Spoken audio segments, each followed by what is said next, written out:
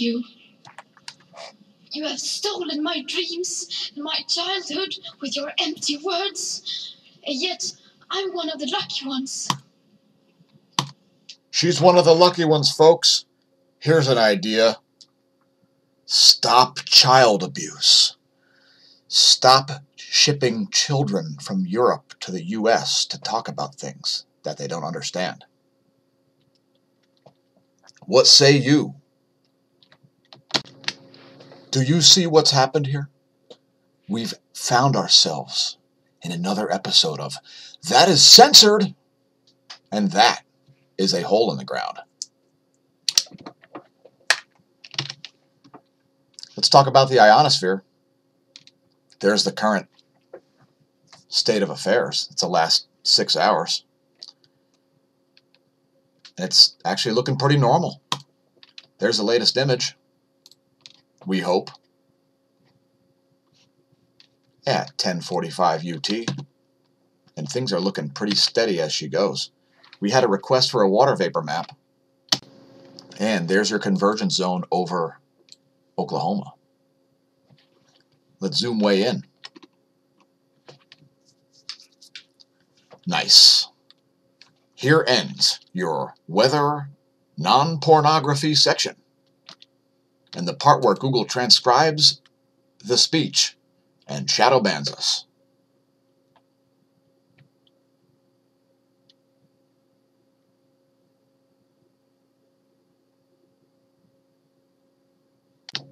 Are you freaking out about climate change? Are you freaking out about sea ice extent being the lowest it's been? The second lowest of all time, tied for the second lowest of all time at sea ice extent? Well, SciTech Daily's got an article about it. Let's read a quote. Here's a part of the article where it claims that fires actually make the planet warmer by reducing the albedo effect because soot rains down on snowy areas. It makes sense. Oh, yeah. Anyway, links to the article below the video if you want to lose an IQ point.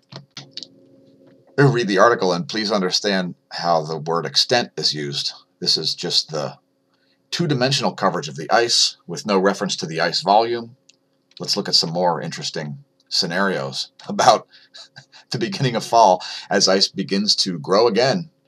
If you're from the southern hemisphere, let us know if you're just coming out of a very, very cold winter and having a late spring, as we've had 2 years in a row here in the northern hemisphere.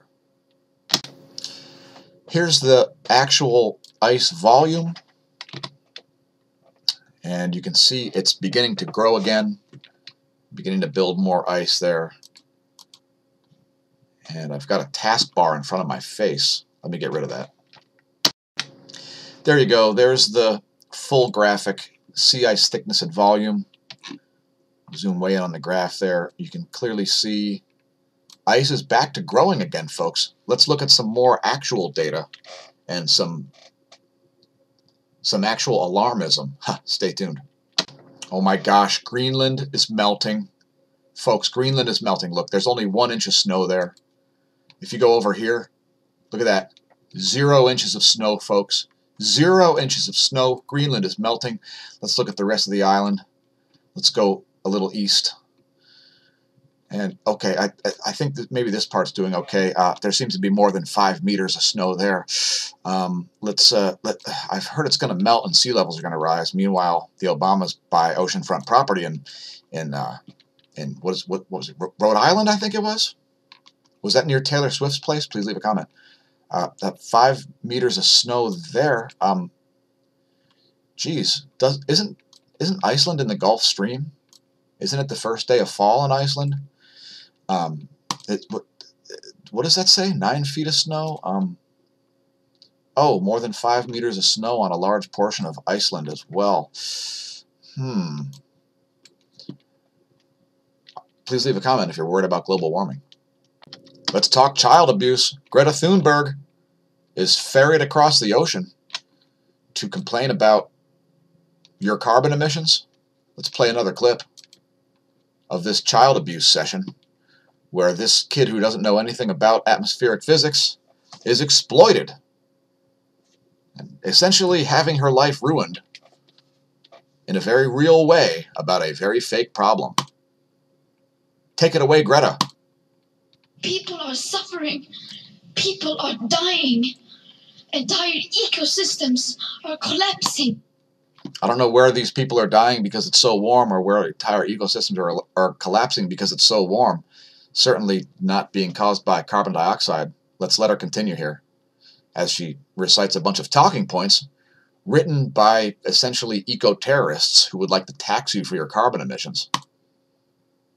We are in the beginning of a mass extinction, and all you can talk about is money and fairy tales of eternal economic growth. Anyway, there's an economic downturn going on right now. I've got an idea. Don't listen to people who don't know anything about what they're talking about,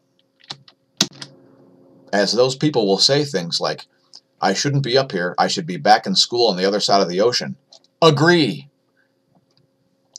Yet you all come to us for hope.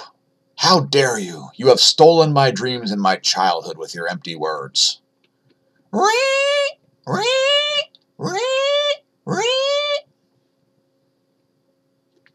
Let that sink in. Let's reflect on that. Let's reflect on this article about how is the theory on Earth's climate the last 15 million years wrong? And we're looking at coccoliths here. And actually, I guess they're coccoliths. And you notice the different size of the older ones versus the newer edition. they've shrunk. And yeah, this all has to do with the imaginary role of carbon. Let me read a quote. Like most science, apparently the findings of their study, if substantiated, raise more questions than they answer. Now, if you've ever studied any kind of a branch of science very in depth, you'll notice that the more answers you get, the more questions you get. You get like an exponential number of questions based on the number of answers. And often things are discovered without even intentionally doing so. If the cooling is not due to enhanced Himalayan rock weathering, then what processes have been overlooked? Oh, yeah. Oh, no. I see the word collusion. Oh, no, it's collision. Okay, never mind. Anyway, it's all about carbon dioxide, and it all has to do with computer models of where could the carbon, where did it go? Where did the carbon go? Where did it come from? Oh, my goodness, it must be the carbon. Must be the carbon. Let's talk about how the Fed has started quantitative easing. That's right, the Federal Reserve is going to be increasing the amount of inflation inflicted upon those carrying on transactions with the US dollar. Yes, that's right. We're hoping it doesn't turn into a sovereign debt crisis or a dollar crisis. However, the markets are not listening to what Fed economists are saying and bracing for recession, despite the fact that the Fed is attempting to hold the line and suggesting that the market is in great shape.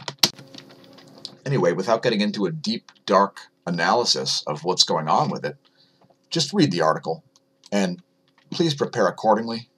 If you have a 401k that's totally overvalued, realize that there are a ton of junky zombie companies in there like Google, Facebook, Twitter, and Apple. And those stocks are all junk. And those companies are all zombies. Yes, I know they have billions of cash on hand.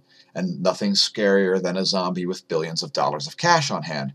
But they've been investing in their own stock, inflating a massive bubble. Don't be inside the bubble when the air comes out. Did you know that spiders fly using electricity and not using air? Yes, that's right. Voltage potential differences in the atmosphere. Since the atmosphere is a semiconductor, spiders exploit this by floating away. And this has been tested in a laboratory. And we covered an article a few months ago about how they have sensors that are able to detect electrical potential differences. Well, apparently, the electricity itself is able to fling them into the air, actually. And again, it has been tested in the lab. Another interesting article linked below the video.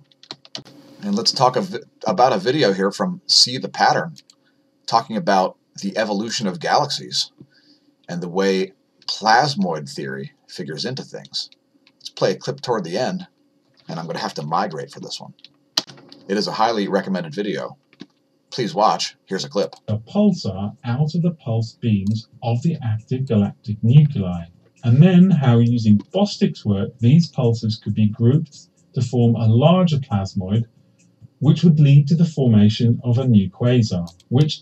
Now, you can see the way he's illustrating this Z field can be the explanation for things like companion galaxies. Super interesting stuff. Real cosmology coming at you. Forms a galaxy over time. There are still some big remaining questions for me on this. And of course, we've been saying for ages that galaxies, planets, stars, and indeed clouds above your head form on ionization pathways. And that is part of the reason why this is such an interesting video, as there are some quality theories about the way these things form out there. Here's another clip. Don't ban us, YouTube.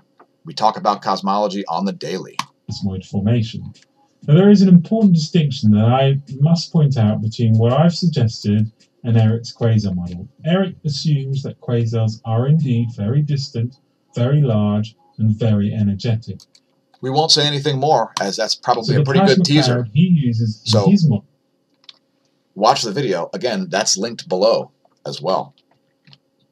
Thanks, Smash Team, for tuning in. We did have a very interesting conversation with Mr. the one and only Eugene Bagashov last night, and we're looking to have him on the show soon.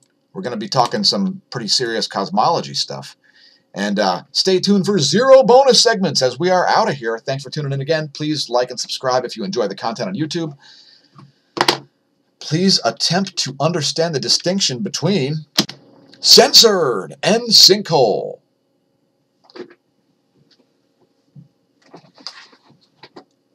Bye-bye.